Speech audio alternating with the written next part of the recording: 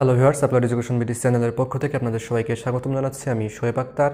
আমার আজকের ভিডিওতে আমি আপনাদের সাথে গণিত বিষয়ের ঐকিক নিয়ম নিয়ে আলোচনা করব। পাটিগণিতে ঐকিক নিয়ম একটা অত্যন্ত গুরুত্বপূর্ণ বিষয়। ঐকিক নিয়ম না জানলে আপনি পাটিগণিতে ভালো করতে পারবেন না।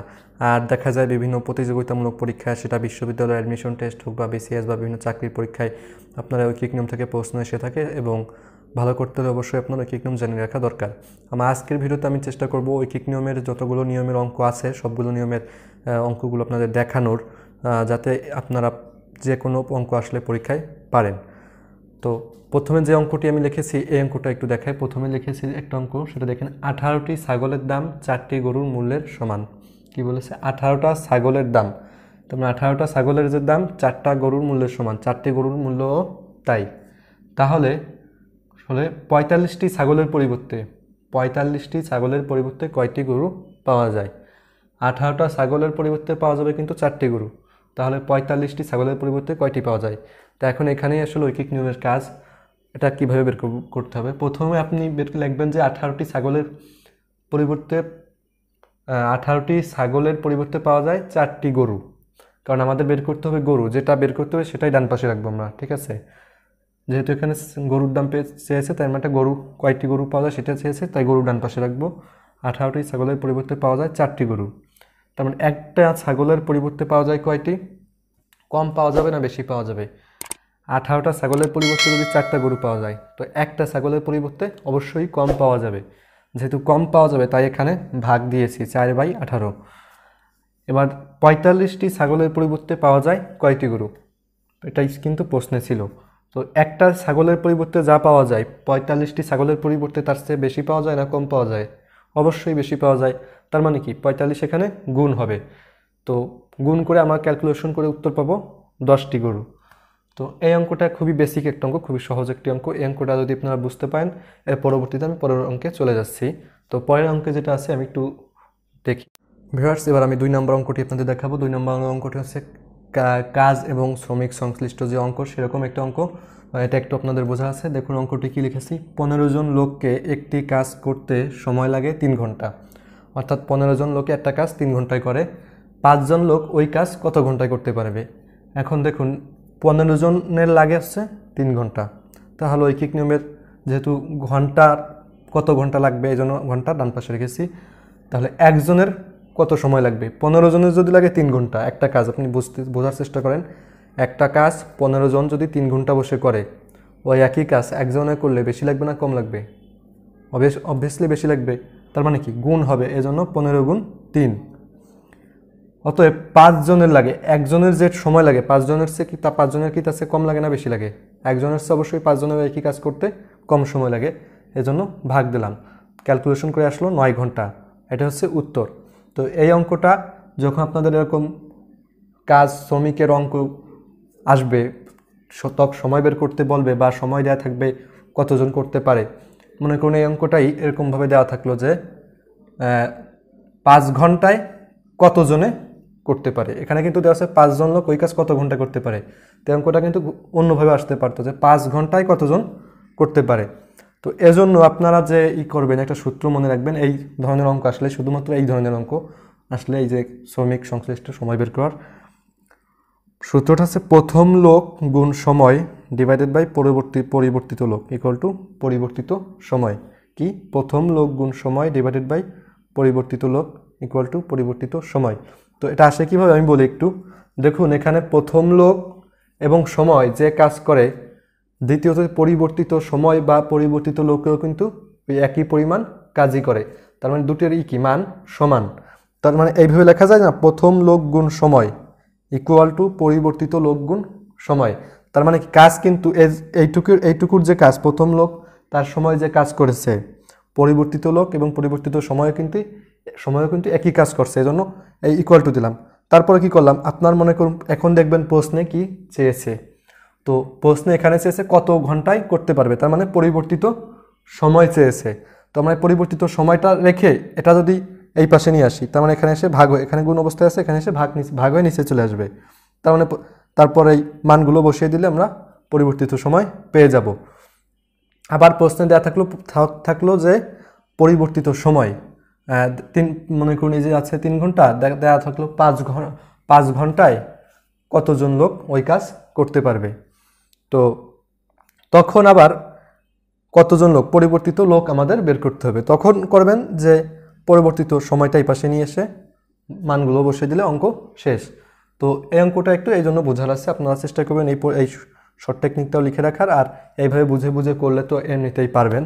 তো পরীক্ষাতে সময় বাঁচানোর জন্য এইভাবে করতে পারেন। তো এবার 3 নম্বর অঙ্কে আমরা চলে আসি, দেখি 3 নম্বর অঙ্কে কি আছে। এবার আমরা তৃতীয় অঙ্কে চলে আসছি। অঙ্কটা দেখার পর আপনার কাছে আরও ক্লিয়ার হয়ে যাবে ঐকিক নিয়মের অঙ্কগুলো। তো তৃতীয় অঙ্ক লিখেছি 15 জন শ্রমিকের আটা লাগে দৈনিক 5 কেজি, মানে 15 জন শ্রমিকের একদিনে 5 কেজি আটা লাগে। 27 জন শ্রমিকের দৈনিক কত কেজি লাগে?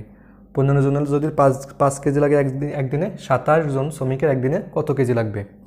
এবার আসুন, 15 জন শ্রমিকের লাগে 5 কেজি, যেহেতু আমাদের কত কেজি লাগে বের করতে বলা হয়েছে, এজন্য আমরা কেজিকে ডান পাশে রেখেছি।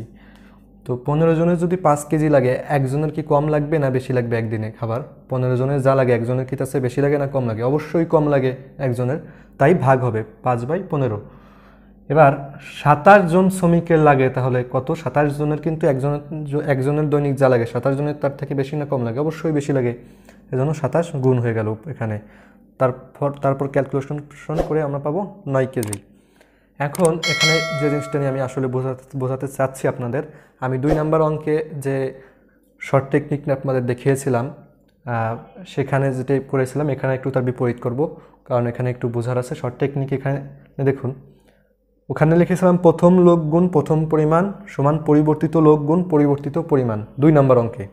আর এখানে আমি লিখেছি প্রথম লোক ডিভাইডেড বাই প্রথম পরিমাণ ইকুয়াল টু পরিবর্তিত লোক ডিভাইডেড বাই পরিবর্তিত পরিমাণ।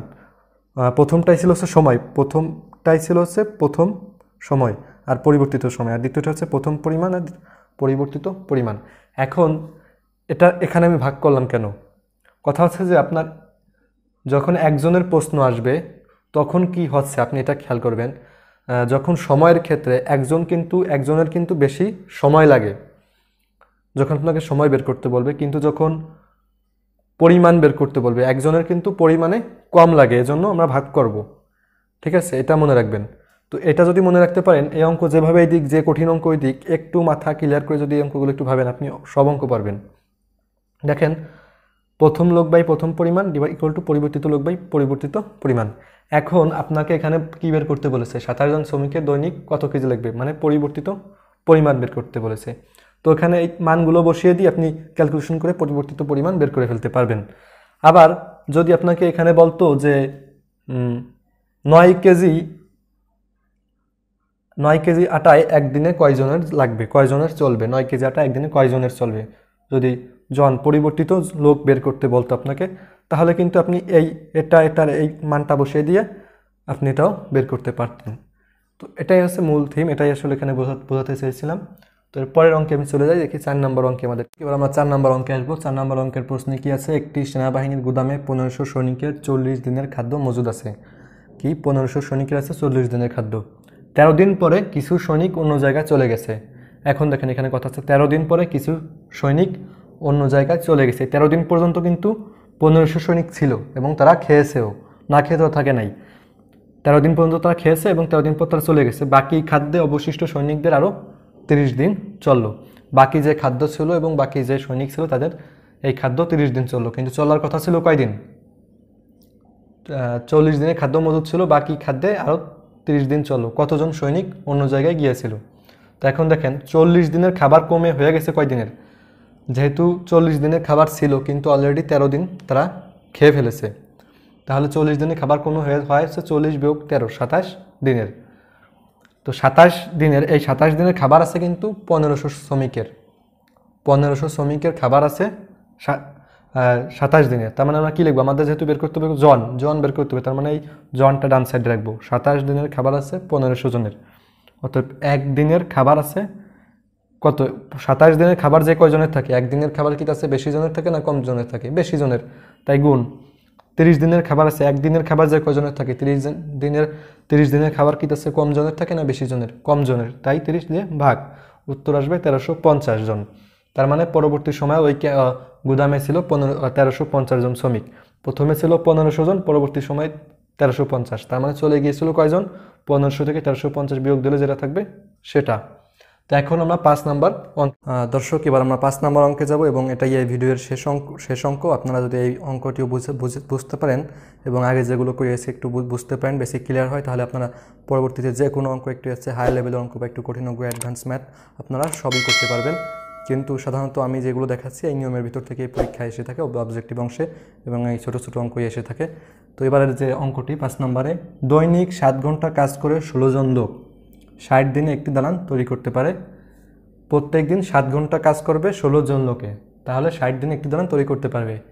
দৈনিক 15 ঘন্টা কাজ করে 14 জন লোক ওই দালান কত দিনে তৈরি করতে পারবে। তো দেখুন, লিখলাম এখানে সমাধান। 7 ঘন্টা কাজ করে 16 জন লোক দালানটি তৈরি করে 60 দিনে। তো এই অঙ্কটার টুইস্ট আসলে এই লাইনে এখানে বুঝতে হবে, এজন্যই আমি এই অঙ্কটা এখানে লিখেছি।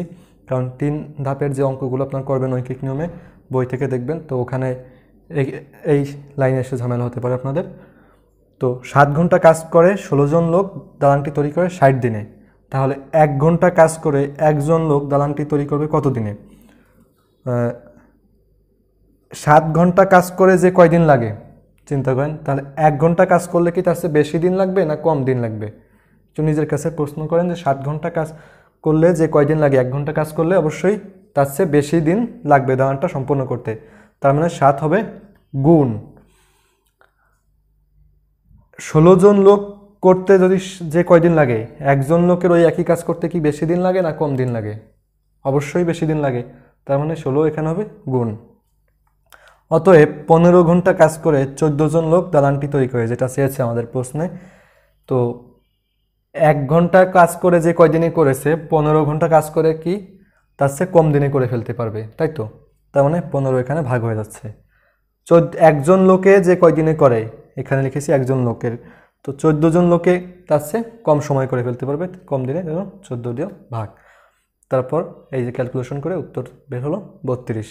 এই জাস্ট এগুলো আরও বিভিন্ন ধরনের অঙ্ক আছে ঐকিক নিয়মে, আরও হায়ার লেভেলে, অ্যাডভান্স লেভেলের অনেক ম্যাথ আছে, কিন্তু জাস্ট আমি বেসিকগুলো আলোচনা করলাম। আপনারা যদি এই যে ম্যাথগুলো আলোচনা করলাম, এই অঙ্কগুলো বুঝে থাকেন, এই নিয়মগুলো বুঝে থাকেন, আমি শতভাগ আশাবাদী যে আপনাদের বেসিক একদম ক্লিয়ার হয়ে যাচ্ছে ঐকিক নিয়মের, এবং আপনারা যে কোনো অঙ্ক এখন বুঝবেন এবং পারবেনও।